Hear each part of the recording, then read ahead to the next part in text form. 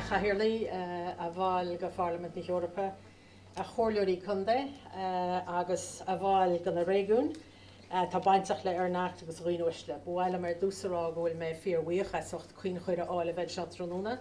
Ócáid fíortháhachtach íon ócáid seo is ócáid lábrethe, cháiríre, blian agus fich, táá cheúra, ach ócáid speisialta go fad agus amháin se le cóibrú idir na régiún fud na Europa. First of all, I'd like to thank Pat the Cope for using all of his wily tricks to get me here this evening. I told him already that I spent the day at the EU South Africa Summit, and so we had a very busy, very heavy day discussing cooperation with them. So it's very nice to have an opportunity to be here to celebrate with Councillor Arena Donaghy, the chairperson, with Colin McColgan, the general manager, and with all the representatives of all the regions who are here to ask me to participate in the first 21-year celebration of ERNACT is a real privilege.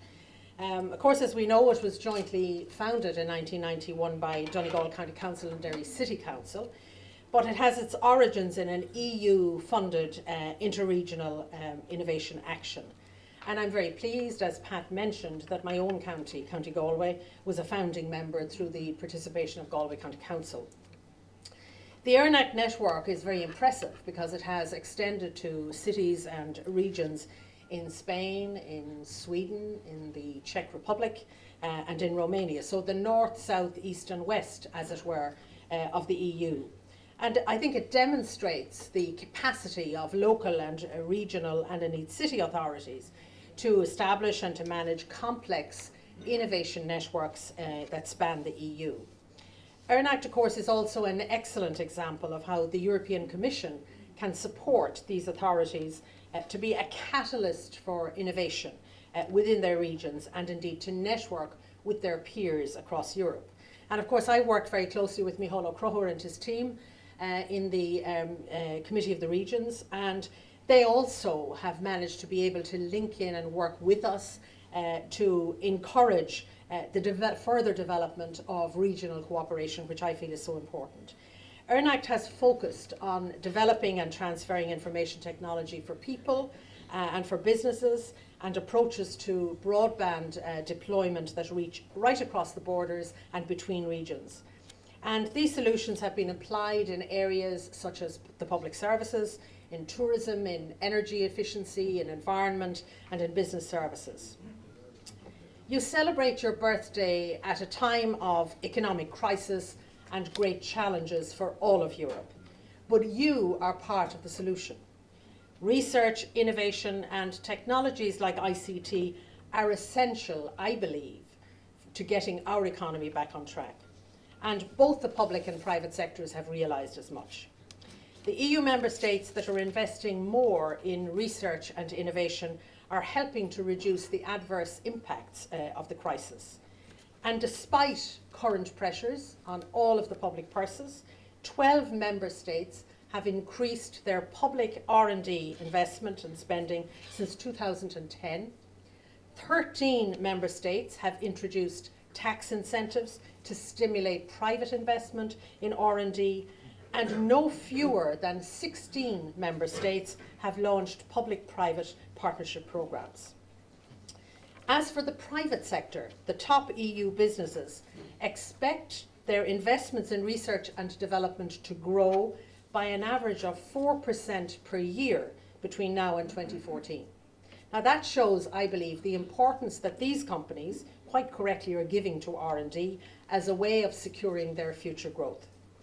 The ICT obviously is showing the way, and R&D investment in this sector is expected to grow by 11% per year on average. ICT is the main driver in making the European economy a knowledge-based economy and a smarter economy, and will be fully supported by our new research and innovation programme, Horizon 2020. Under that programme, we're proposing €13.7 billion in targeted support for the key enabling and industrial technologies that underpin innovation across different industries and different sectors.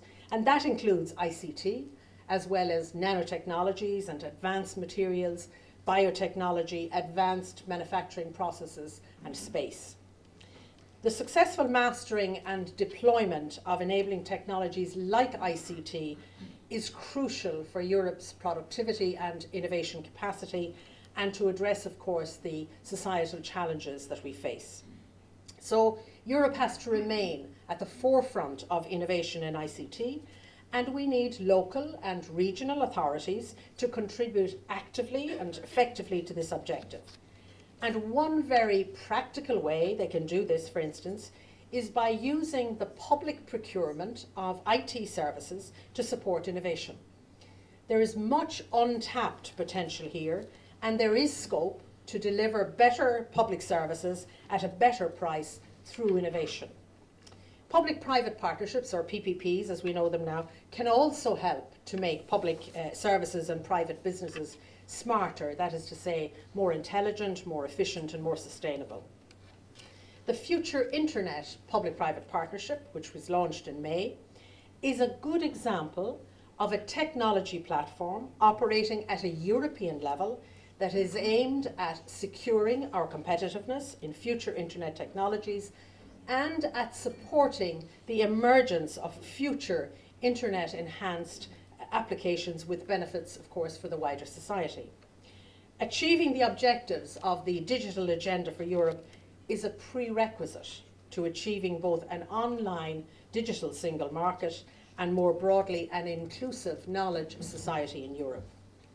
Other smart initiatives, of course, are also up and running.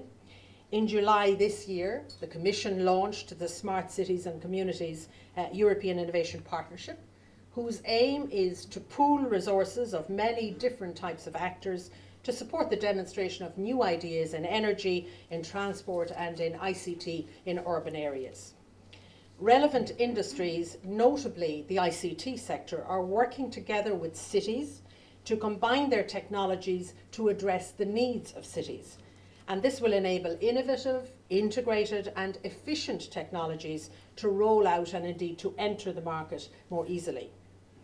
Research infrastructures, the facilities, the resources, the organisational systems and services that are used by scientists and engineers are another key element of support for ICT already under the present framework programme, the 7th framework programme, FP7, and of course also in the future under Horizon 2020. ICT-based infrastructures underpin all kinds of collaborative research work. For example, HEAnet in Ireland has been one of the pioneers in Europe in developing cross-border fibre optic connections for research and education.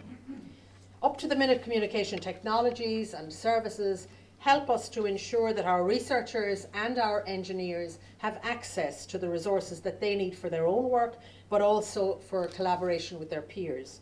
So we've made sure that Horizon 2020 will help and support the linking of research infrastructures on the ESFRI list with their regional partner facilities. We're very keen in the Commission to ensure open access to research infrastructures at both a national and a regional level. And ICT has a key role, obviously, to play here. ERNACT has its roots in an inter-regional innovative action supported by the European Regional Development Fund. And you are proof indeed of the benefits to be gained from ensuring a good match and real synergies between cohesion policy and EU-level support for research and innovation through the digital agenda and Horizon 2020. We place great importance in the Commission on this link, and we will do all that we can to ensure even better synergies between these policies in the future. Today we're celebrating a 21st birthday, but ERNACT came of age a long time ago, and I've no doubt that you'll have a very long and active future. I think that you're very well placed to take advantage of the new opportunities that are available under Horizon 2020, the digital agenda and cohesion policy, to carry on, first of all, but to expand the valuable work that you do in promoting and deploying ICT in our regions. Over the last 21 years, you've helped to connect cities and regions in the 4 corners of Europe, and I obviously congratulate you on all that you've done and wish you continued success into the future.